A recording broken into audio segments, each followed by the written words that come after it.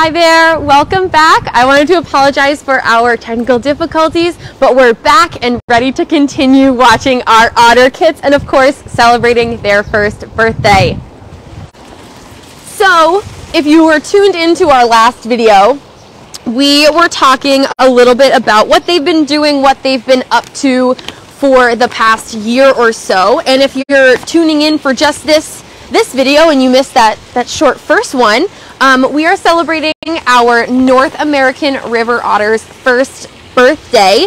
So we have 4 otters in our exhibit. We have Duncan, our mom, our first-time mom, who just turned 5 years old last week on February 7th. And her 3 offspring are turning 1 year old on Thursday the 16th. The babies' names are Gary, our male, Bamboo, and Ginger, our 2 females.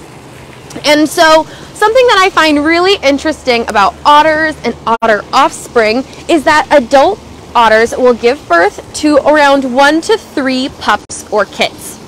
And when those kits are born, they are blind and helpless for 2 to 4 weeks. So it's really, really important that mom takes really, really good care of them for that time until their eyes are able to open and they can kind of get around a little bit by themselves. And believe it or not, they don't learn to swim until they're about 2 months old. That's like a pretty long time to not be in the water for an aquatic animal, if you ask me. And something that's interesting about this process is they have to be taught by mom how to swim. They don't just plop in the water by themselves. In fact, female otters will typically kind of drag their offspring or their kids into the water to kind of show them that it's okay, and she'll kind of help them out and teach them. So as you can see in their exhibit space, they have so many unique adaptations to survive and live in different seasons and different types of habitats. They've got space on land, they've got lots of space on water, they have places to climb as well. So they are a semi-aquatic species, which means they like to spend about half their time in water. They've got webbed feet and really slick fur to help them swim through the water and propel themselves using that long tail. They're really playful in the snow and they like to slide in the mud, as well as lots of play in the water, which we see a lot here at the Stone Zoo. There are lots and lots of populations of North American river otters in much of Canada and the United States. They can be found in all areas except the Southwest and into Mexico. And since I was mentioning so many different types of habitats, they can thrive in so many different water habitats. So ponds, marshes, lakes, and rivers, and they will even den in abandoned burrows.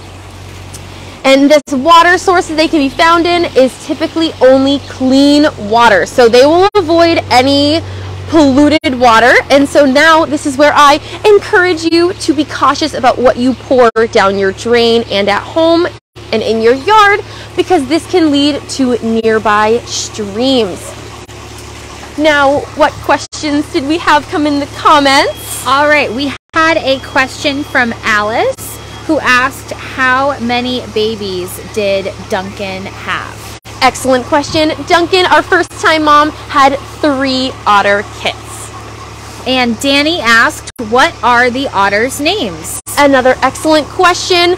So Duncan is our mom, and her 3 offspring, their names are Gary, Bamboo, and Ginger. And we had a question from Tori, who asked, what's their favorite treat? That is an excellent question.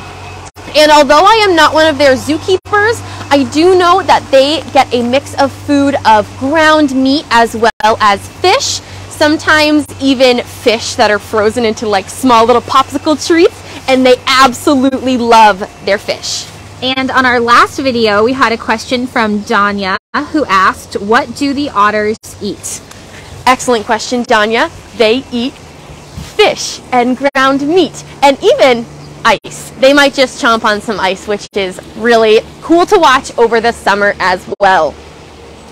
And Alice said, I bring my kids all the time to come and visit, and we didn't even know that Duncan was pregnant.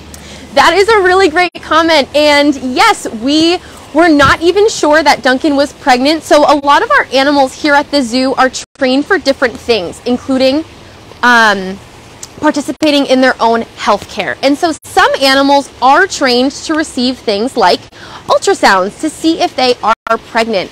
And Duncan, our female, was not trained to receive ultrasounds.